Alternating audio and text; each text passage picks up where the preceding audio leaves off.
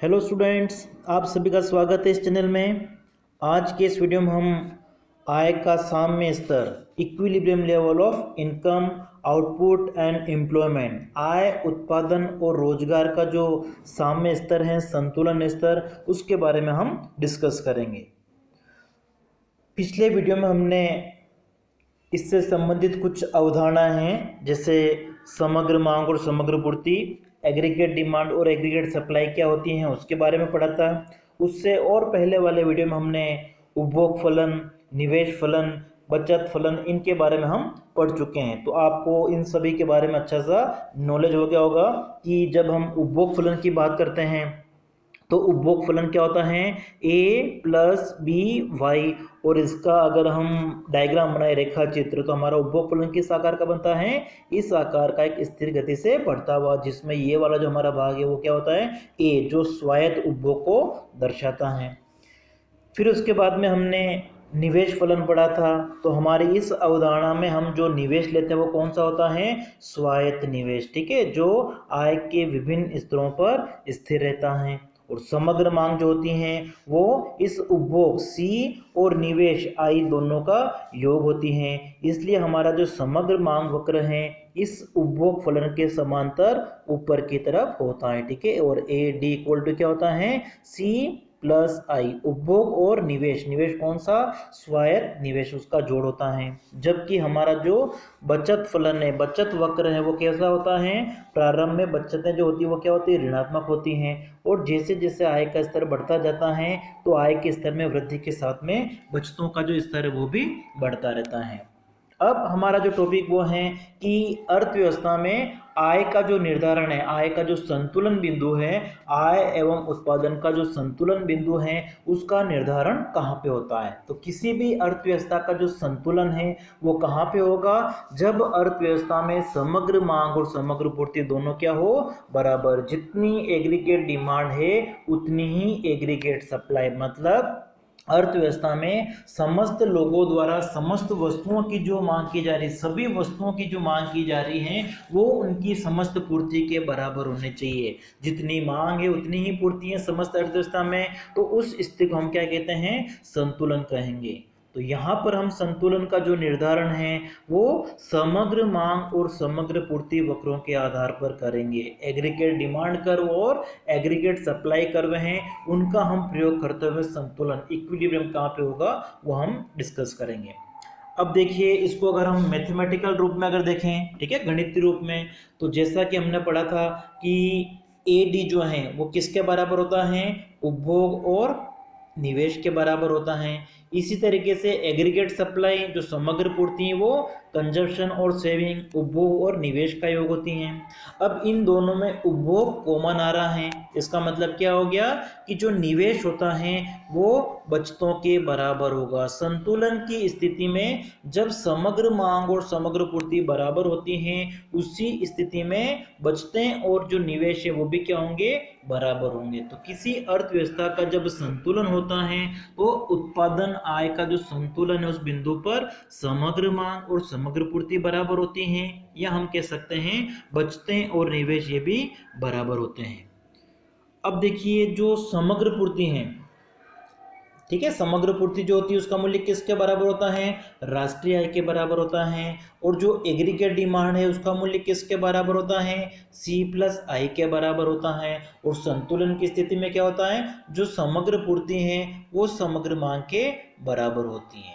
अब देखिए, जो एग्रीगेट सप्लाई है वो किसके बराबर है, राष्ट्रीय आय के बराबर। और एग्रीगेट डिमांड क्या होती है, C प्लस I होती हैं। इसका मतलब संतुलन की स्थिति में क्या होता है, Y equal to C plus I होता है, ठीक है। Y इक्वल टू क्या होता है, C plus I, Y equal to C plus I।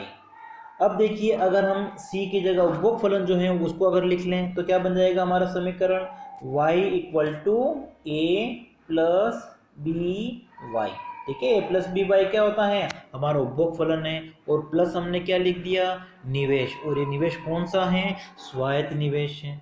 अब इस y वालों को हम अगर एक तरफ ले लें, ठीक है, इसको अगर हम इधर ले आए तो क्या हो जाएगा, y minus B Y equal to A plus आई, ठीक है, जिसमें ये ए जो है वो किसको दर्शाता है, स्वायत्त उपभोग, और ये जो आई हमारा है वो क्या है, स्वायत्त निवेश, ऑटोनोमस कंजप्शन और ऑटोनोमस इन्वेस्टमेंट। अब b माइनस वाई में से अगर हम y कॉमन ले ले तो हमारे पास में क्या बचेगा, 1 माइनस बी। ठीक है, b क्या है यहाँ पे, एमपीसी को दर्शाता है, तो y 1 minus B equal to क्या हो जाएगा, a प्लस आई।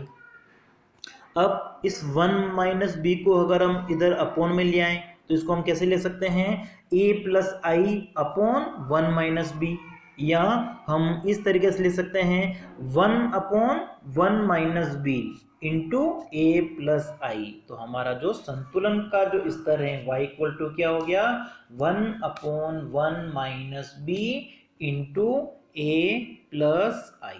तो ये संतुलन का समीकरण है। और 1 अपॉन 1 माइनस बी की जो वैल्यू है वो किसके बराबर होती है, गुणक के बराबर होती है। ठीक है, जिसके बारे में हम अगले वीडियो में, हम इसी चैप्टर का जो अगला भाग है उसमें हम गुणक के बारे में पढ़ेंगे।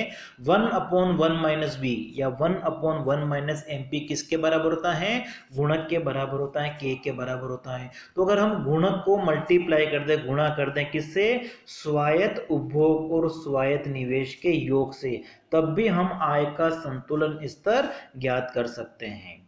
तो ये हमारा संतुलन का समीकरण हो गया। चाहे हम इसको ये लिखें y equal to 1 upon 1 minus B A plus आई, या फिर y इक्वल टू के ए प्लस आई, और i के साथ में आप चाहो तो स्मॉल a लिख सकते हो। ठीक है, जो क्या दर्शा रहा है, स्वायत्त उपभोग, इन्वेस्टमेंट जो है वो कौन सा है, ऑटोनोमस इन्वेस्टमेंट।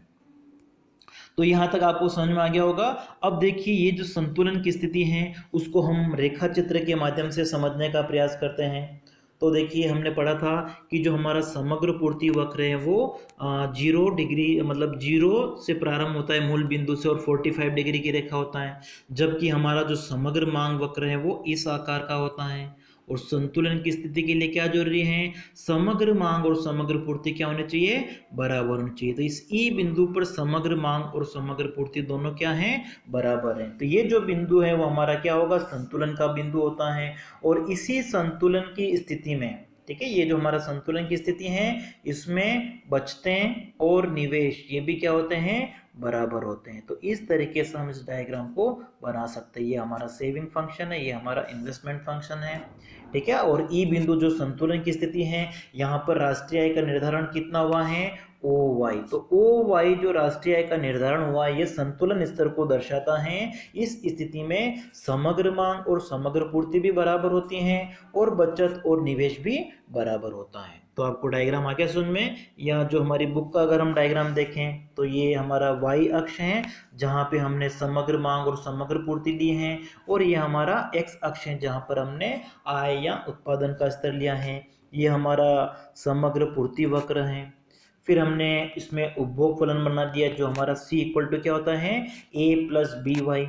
और उसके बाद में अगर इसमें हम स्वायत्त निवेश को जोड़ दें तो क्या बन जाएगी, समग्र मांग। तो ये हमारा हो गया है समग्र मांग वक्र। ठीक है, जिसको हमने नाम दे दिया, ये हमारा है AD और ये हमारा है C वक्र है। ठीक है, कंजप्शन कर रहे हैं। संतुलन की स्थिति कहाँ पे होगी, इस ई बिंदु पर जहाँ पे समग्र मांग और समग्र पूर्ति बराबर होती हैं। और जब समग्र मांग और समग्र पूर्ति बराबर होती हैं तो उसी स्थिति में बचत और निवेश का जो स्तर है वो भी अर्थव्यवस्था में बराबर होता है। संतुलन की स्थिति में जब समग्र मांग और समग्र पूर्ति बराबर होती हैं उसी स्थिति में बचत और निवेश भी बराबर होते हैं। अब उससे पहले अगर हम देखते हैं तो इस ई बिंदु से पहले अगर संतुलन का निर्धारण हो जाता है तो ऐसी स्थिति में राष्ट्रीय आय का स्तर कितना है, y1 है। ठीक है, और y1 स्तर पर अगर हम देखते हैं कि जो समग्र मांग है वो समग्र पूर्ति की तुलना में ज्यादा है। जब राष्ट्रीय आय का निर्धारण इस ई बिंदु से नीचे की तरफ स्थापित हो जाता है, उससे पहले जब स्थापित हो जाता है तो ऐसी स्थिति में समग्र मांग ज्यादा होती है किसकी तुलना में, समग्र पूर्ति की तुलना में। ठीक है, ये वाली जो स्थिति है, या हम कह सकते हैं इस स्थिति में निवेश जो है वो ज्यादा होता है किसकी तुलना में, बचतों की तुलना में। बचत लोग क्या करते हैं, एक तरह से कम करते हैं, इसका मतलब उनका जो खर्चा है वो ज्यादा है, समग्र मांग क्या है, ज्यादा है। और जब समग्र मांग अर्थव्यवस्था में ज्यादा होती है समग्र पूर्ति की तुलना में, वस्तु एवं सेवाओं का जो उत्पादन है उनकी तुलना में उनकी मांग जब ज्यादा होगी, तो ऐसी स्थिति में वस्तुओं की कीमतों में क्या होगी, वृद्धि होगी। और जब वस्तु की कीमतों में वृद्धि की प्रवृत्ति पाई जाती है तो इसको हम क्या कहते हैं, स्फीतिक अंतराल कहते हैं, मुद्रा स्फीतिक अंतराल, इन्फ्लेशनरी गैप कहते हैं। आगे समझ में कि जब अर्थव्यवस्था में समग्र मांग समग्र पूर्ति से ज्यादा होती है, ये हमारा समग्र पूर्ति वक्र है, ये हमारा समग्र मांग वक्र है, एग्रीगेट डिमांड कर्व। ये स्थिति हमारी संतुलन की स्थिति है, ठीक है, जहां पे राष्ट्रीय आय का निर्धारण कितना हुआ है, ओ से लेकर वाई, ई बिंदु संतुलन का है। अब इससे पहले वाली स्थिति जैसे ये, अगर यहाँ पर अगर हम देखते हैं तो यहाँ पर समग्र मांग क्या है, ज्यादा है, और समग्र पूर्ति क्या है, कम है।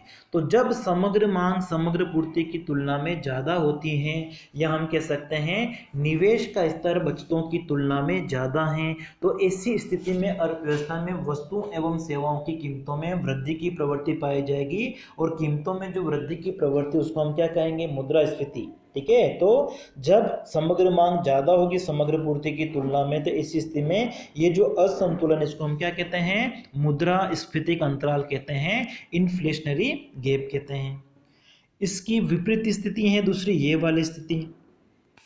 ठीक है, जब आय का स्तर कितना हो गया है हमारा, y1 हो गया है, तो y1 राष्ट्रीय आय का जो स्तर है उस पर समग्र पूर्ति ज्यादा है समग्र मांग की तुलना में।